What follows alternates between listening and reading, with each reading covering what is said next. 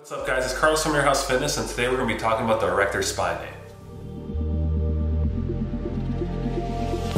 So in today's video we're going to be talking about the Erector Spinae, the functions, and what are some exercises you can do to strengthen your Erector Spinae. So the Erector Spinae is actually broken up into three muscle groups. Starting from medial to lateral, we start with the spinalis, then the longissimus, and then the iliocostalis muscles. These muscles form a group that run alongside your spine. The primary function of the Erector Spinae muscle is spinal extension. This allows you to stand upright and maintain good posture. Some other functions that it has is lateral flexion, rotation, and just stability of the spine. So let's discuss strengthening these muscles. Strong Erector Spinae can help prevent back pain and just improve overall posture. Here are some exercises that you can incorporate in your workout routine to help improve your Erector Spinae. You can include exercises like deadlifts, supermans, hyperextensions, and bridges. All these exercises activate your Erector Spinae and help improve the strength in them. When doing these exercises, it's always important to maintain proper form and build up slowly. So I hope that helped you guys with learning about the Erector Spinae, as well as learning some exercises that you can do for the Erector Spinae. If you guys want to read more about the Erector Spinae, you can read the article attached to this video.